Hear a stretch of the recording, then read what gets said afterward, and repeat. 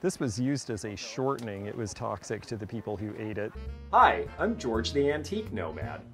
Come with me as I wander the country in search of valuable vintage, amazing antiques, and cool collectibles. We'll buy, sell, and trade at antique malls, shops, and shows, estate sales, flea markets, thrift stores, anywhere people go to find really interesting things that just aren't made anymore. So come on, let's go.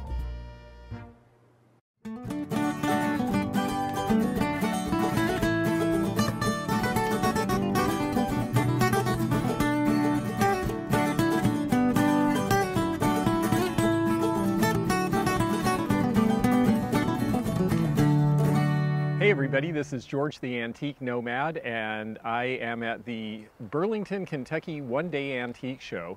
It is finally back. This is the first show I've been to since the lockdown, and I'm going to be doing my first show in an outdoor venue under a tent in Michigan on July 4th and 5th.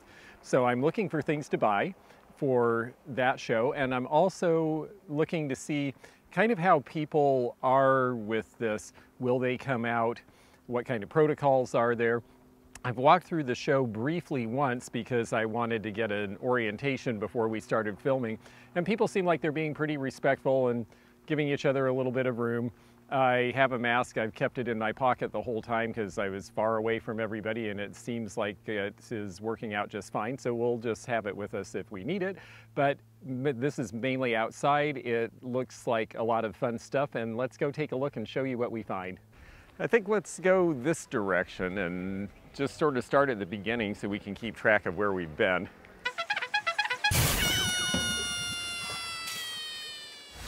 Okay, we'll try to give everyone a respectable distance, but I'm going to go into the middle here first. Really, this is neat because we see a lot of the L.E. Smith glass, but this one has the hobnails, and this one it seems quite large, but I've actually seen these pulled out or swung out as much as this much taller. And I believe Kanawha glass out of Charleston, West Virginia may have made that. It's priced at $65. If it had the longer stretch, that would actually be reasonable because the really big ones go for over $100 now. You can see there's a lot of people here today.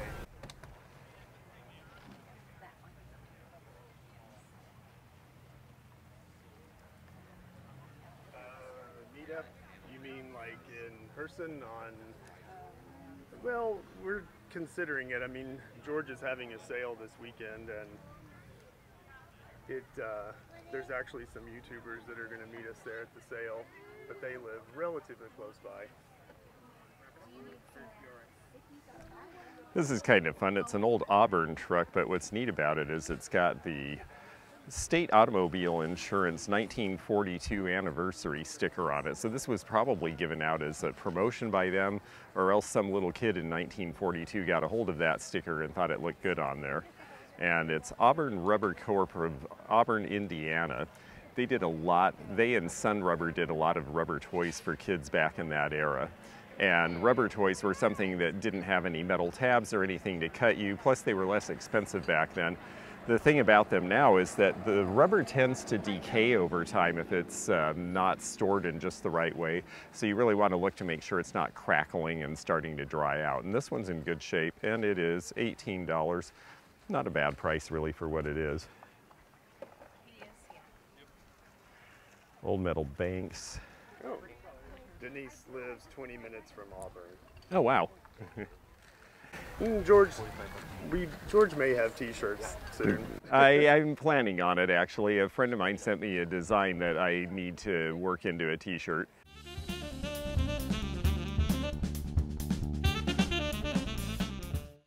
Let's see, so this is Nyloke, which is out of Arkansas, and Nyloke is kaolin spelled backwards, and kaolin is one of the main ingredients in clay. They did these molded wares in the 1930s. They originally made something called mission ware that was natural colors that swirled, and those pieces are pretty expensive. But then in the Depression, they switched over to the molded stuff because it was something they could make more easily and was affordable for people. These folks have pretty decent prices. I have to say I'm kind of heavy in pottery right now, so I'm going to keep looking and see what else there is.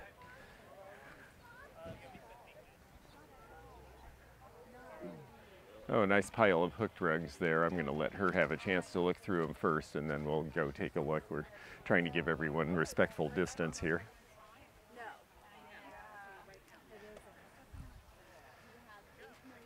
A lot of these were made in the 1930s and 40s especially, and people are really collecting them now. There's even books that have been written about them. Do I like being the camera person? I like it when he is. It's mostly good. I don't really collect anything. Electronics, camera gear for YouTube.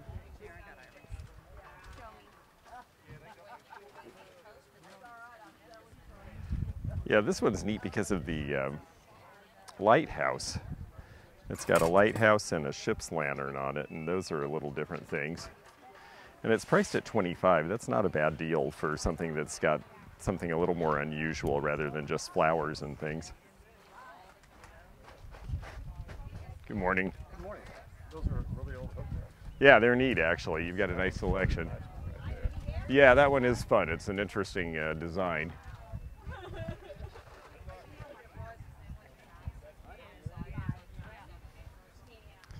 Flowers are more what we usually see with these.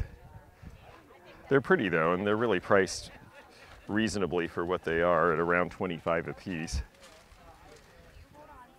If you're interested more in one or so, I can work with you on it. Okay, thank you. I may be actually. I'm kind of doing a first pass. Yeah, especially nowadays. I think everybody has been trained by American Pickers and a lot of those shows.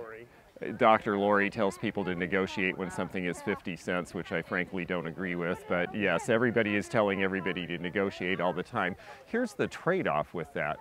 The good thing is that, yes, it's fun to negotiate for a lot of people.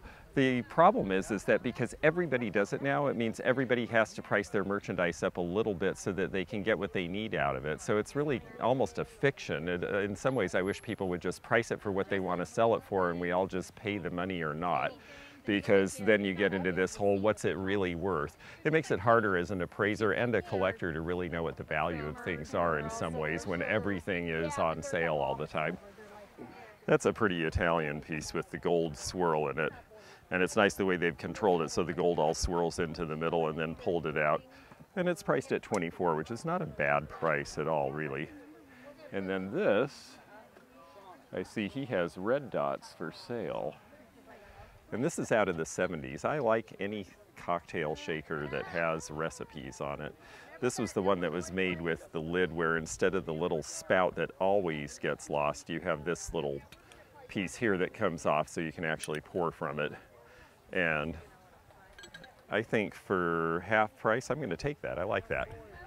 Oh, you know, I should look at your other table while you're wrapping that. Thank you.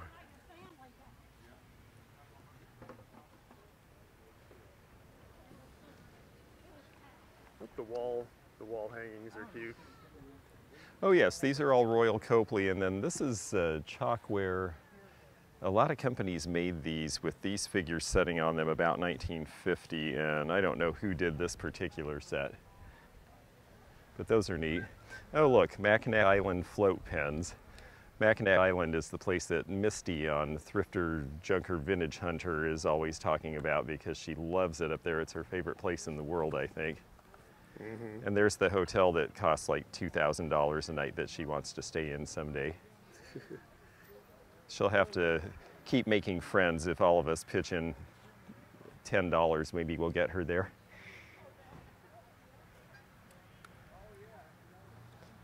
Shields, that's a company you don't see in cigarette cases and compacts as much as others. So I started this morning by doing a Periscope, and for those of you who don't know Periscope, you can sign into it using Twitter, Facebook, Google, or make a Periscope account. You can see it on your computer or your phone. It's basically a live streaming opportunity where it's just stream of consciousness. And the good thing is that you actually can use it on your phone or your computer, but it actually works better on the phone. So it's nice if you just have your mobile device with you. It's a good way to watch. And I actually did Periscope before I ever did YouTube, so there's a bunch of archival footage as well if you like antiques and vintage like I do. I think this is really neat. It's a buggy seat. Originally, this would have been the spring, and this is the equivalent of your shock absorbers nowadays. And you would have sat up here and driven the horses, and that would be it. This is going to date any time from the late 1800s to early 1900s. It's priced at $195, and honestly, they go for about that. Most people, what they do is they put this up on a pedestal, and they use these as benches in gardens now. And the last one I had, I think, was in better condition than this, although this has neat old paint, and I think I got $300 for that one. So they are collectible. So a lot of people wonder what these are when they see them from this side. And what they are fire extinguishers that are worn as a backpack. So this would have been for a firefighter going into like the woods or someplace where they didn't have fire hydrant and water service. This was something they could take with them so that they could do the extinguishing right there.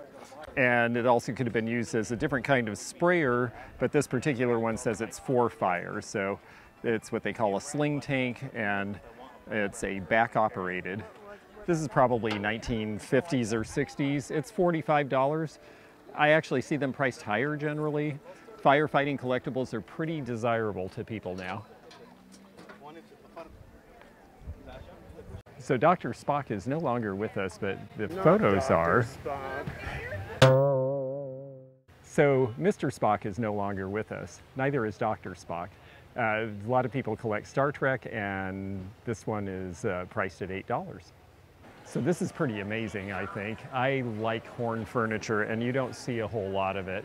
The Victorians really did it first. You see it out west. I believe the lodge at Medora near the Teddy Roosevelt Park in North Dakota had this sort of furniture, and it became popular with wealthy cattlemen primarily. And this piece, I would say, was probably done in the 1950s, looking at the style and the form of the tacking. It is all hide. It's not that you couldn't make something like this now, but it just would be cost prohibitive, I would think. I don't know what the price on this set is. I typically see sets like this go for several hundred, sometimes over $1,000, so we'll see if we can find out. So I talked to the fellow, and he said that the set was $900, which is about what they usually run. This one is older. This one was done in the 40s as a child's chair, and that's why it's got the nice vinyl, or actually leather now that I feel it. Of course it's leather, it's from Texas. And this one is priced at $400.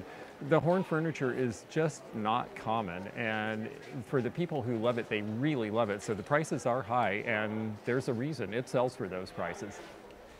So antique clocks are something that have been really collectible for a long time, and they have not been selling as well since the advent of the cell phone, where everyone has their clock with them all the time now. But because of that, the prices are down, and there's some really nice ones. This dealer's got quite a few. The old Victorian with the Hitchcock style painting here, and this is all hand painted as well. This would have originally been a lithophane like this with reverse painted glass, but that's been replaced, but it's only $100. This one's only $70, and it's got the pulleys in it that you can see from the top. This is actually quite old. It probably dates to about 1850 or 60, and you can see that it works. Most of these were made in Connecticut. That's where the big clock companies were, including Seth Thomas here. Now, there was a time that that clock would have sold for double what this clock goes for, but these old regulator school clocks are things people recognize, so now they're selling for more than the fancy old ones.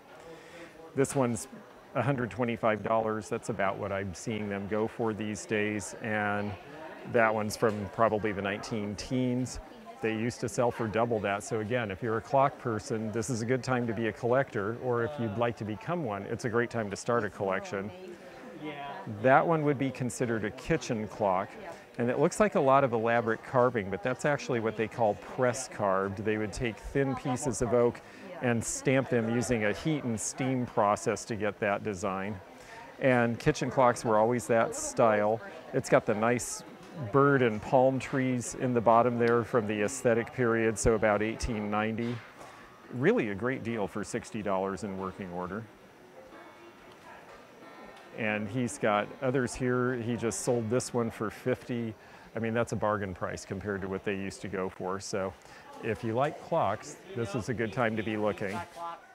So while I'm thinking of it, Please comment in the space below here and also hit the thumbs up button to like this video. If you haven't subscribed, click the subscribe button below. Also hit the bell below to be notified of new videos coming every Monday and Wednesday at 8 p.m. Eastern. And thank you so much for following along. Let's go back to this video. This desk is a good example of signed mission furniture, and mission or arts and crafts was the first really modern American style. It was a reaction against Victorian gingerbreading and excessive carving and ornamentation, and so they would make these in workshops. They were mainly made by hand. Even these hand-hammered pieces have the detail of handwork. This one is a designer called Gustav Stickley, and Stickley furniture, or the Stickley brothers, is some of the most widely known and highly regarded of mission oak furniture. There is a lot to be said for having a name. This piece is $975, and it is because it's Stickley. But at the peak of arts and crafts collecting 20 years ago, this would have gone for $1,000 more. So again, another thing that's starting to be more affordable for new people getting into collecting. And it is a really amazingly solidly built piece that will outlast all of us. I want to get in it and drive it away, but this old pedal car is really neat. It's one big piece of cast aluminum, and the old wheels look like 1950s. And I get the feeling this is something that somebody probably made. The look is that of an old race car from the 1930s or 40s, where you see the streamlining and they'd take everything off and just have the grill. And so this is definitely something that has some age. When I say I think someone made it, obviously someone did, but I think somebody who had access to aluminum molding made this as maybe a one-off or a small production, because I've never seen this. It doesn't have any pedals or anything, so I think it may be just more like a coaster kind of racer. Nowadays people use them mainly for ornaments, but I just thought that was a neat looking piece, something I haven't seen before. This one looks like it's new old stock. It's got a 1953 date and the Union label, but the thing about 7-Up, when it says you like it, it likes you, 7-Up was really having a hard time getting a footing in the marketplace, and the "it likes you" refers to the fact that most people considered it a hangover cure when it first came out. It was something you could drink and it would make you belch and then you felt better, and so they really sold it with the idea it likes you, as opposed to some sort of a dark caramel cola that maybe didn't like you so much. So these are old chimney stacks, and there's a big variety. A lot of people would use them as garden sculpture and ornaments now, although you could use them to restore an old home. These are going to date to the 1890s to about 1910. A lot of the big companies, including Gladding McBean in California, made them, so some of them actually are connected to some of our dinnerware makers. And they're just really neat looking, and they're priced between $85 and $100, which I think seems pretty reasonable for them. I have to admit, again, I'm finding all sorts of cool big things I don't have room for today, but these are pretty great. I like the old cool cigarettes. This has the Surgeon General warning on it, and so that's going to be probably in the last 25 or 30 years, that particular warning, but it's definitely bright. And they have a whole bunch of the old cool stuff, don't they? Free painter's cap with purchase of a carton of cool cigarettes. Huh. Free jacket. Boy, they've got a bunch of old stock. These are kind of neat. These are Pelham's puppets, and these were made in England. You'll see Disney versions. They're the most valuable. They can go for 35 or 40, but they were well made. They were actually something more for puppet shows than just for kids. And this one, sure enough, is Pinocchio inside. It's hard to find these not tangled and mangled, so this one looks like it's in pretty good shape. I'll have to find out about it.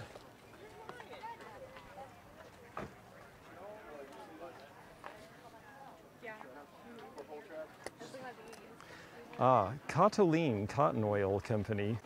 This was used as a shortening. It was toxic to the people who ate it. That was before the Pure Food and Drug Act. Still toxic. Yes, some people do say it's still toxic. Old galvanized tin bathtub is $225. That seems to be about the going rate on those. They're neat looking though. There was a time that that's what you had and you filled it with water, and then once you got indoor plumbing, your horse drank out of it, and that's why most of them aren't around anymore.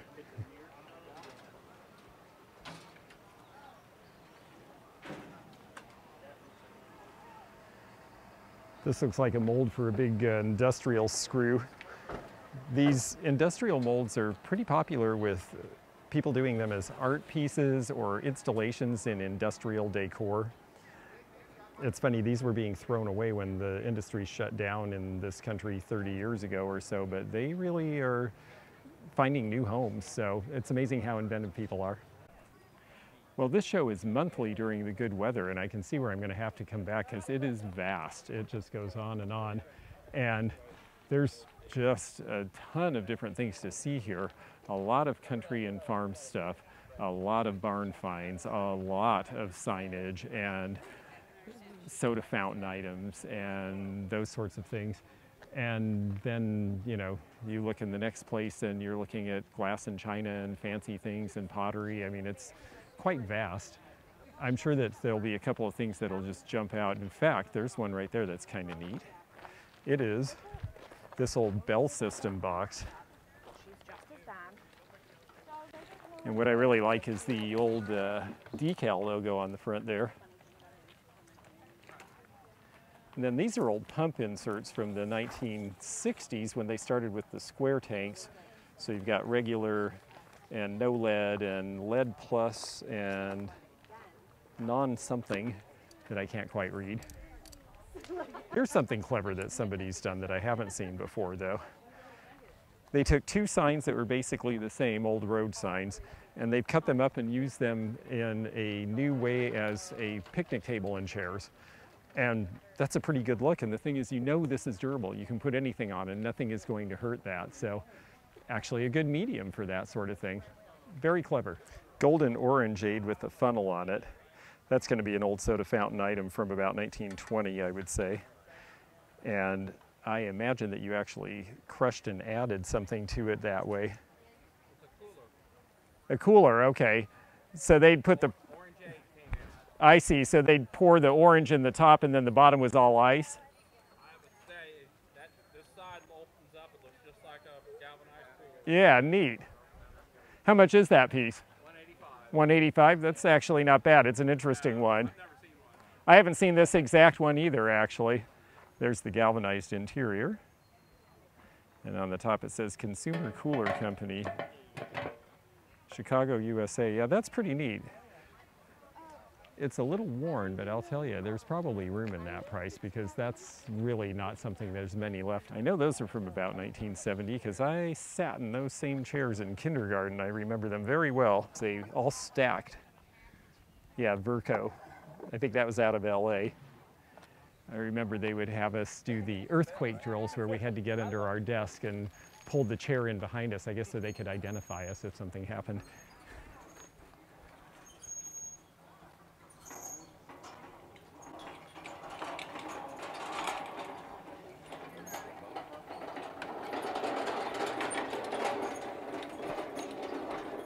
This really seems like a lot of work for one day with so many dealers and so many people. I kind of wonder why they don't do this for multiple days. It just seems like there's so much to see. Ice cream parlor chairs there in good shape. 25 on the old sled's a pretty good deal too. Here we've got a pavilion with some shade. Let's see what they've got. There are certain things you really can't put out at an outdoor show. You're not going to see a lot of costume jewelry because any stones that are glued in, the glue will weaken and fall out if it's in the sun all day long, for example. You might need a practice sport. Yeah. If you're like me.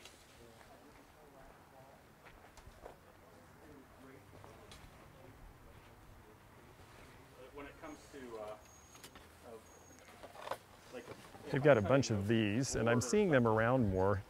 These banners were the sorts of things they did in the 50s for various gathering, and this one's American Legion. Welcome, Legion.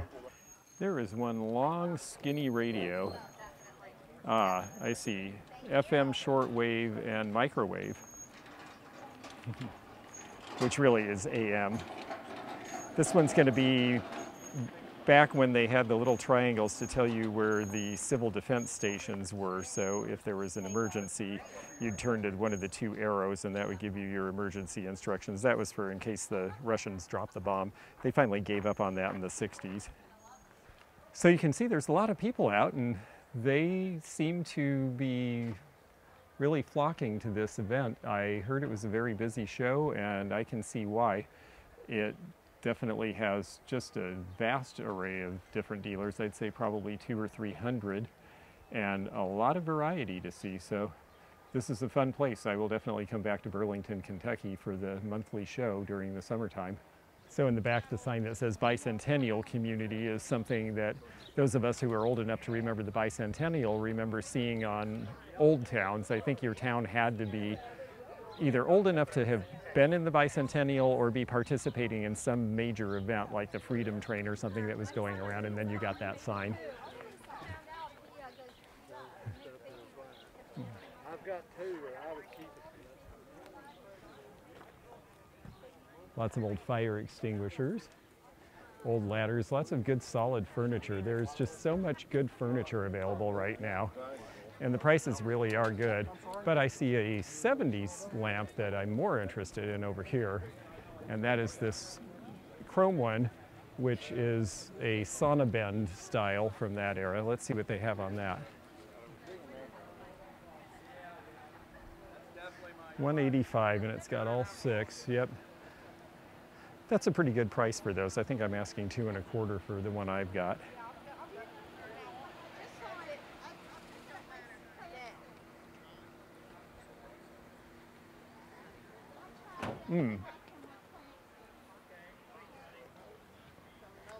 This piece of Haeger with the double nautilus is a little different than you usually see. You usually see the single one that's like a cornucopia, and it's got Royal Haeger by Royal Hickman on the bottom. Royal Hickman was the man who the Royal and Royal Haeger came after. Has nothing to do with the English royal family because these were all made in Dundee, Illinois. I'm curious to find out what they're asking for this one, so I'm going to go see if I can find the proprietor.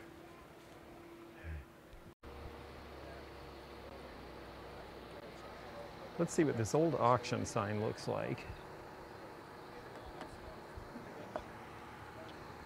Well, it's painted, so it's not brand new. And I think our friend the auctioneer might like this. I think I'll get this. Is this yours? Okay, I think I owe you $5. Well, thank you for joining me for this view of the Burlington, Kentucky Antique Show. It's nice to have shows going again. And you can see a lot more of this on Periscope. Look for the link in the description. I did about another hour and a half of footage there, so you can see even more of this show. In the meantime, I'm glad to have you with me. I'm George the Antique Nomad, coming to you from Periscope here on YouTube every Monday and Wednesday now, and on daily posts through Instagram and Twitter and Facebook. So we'll see you again somewhere soon. Bye for now. Thanks. Thanks for joining me again in the fun and fascinating antique community, here where online meets the real world. Please click the subscribe button below, click the bell to be notified when new videos upload, leave a comment below, and hit thumbs up to like this video. Links to our online social media daily posts and our items for sale are in the description. This is George at the Antique Nomad. Bye for now.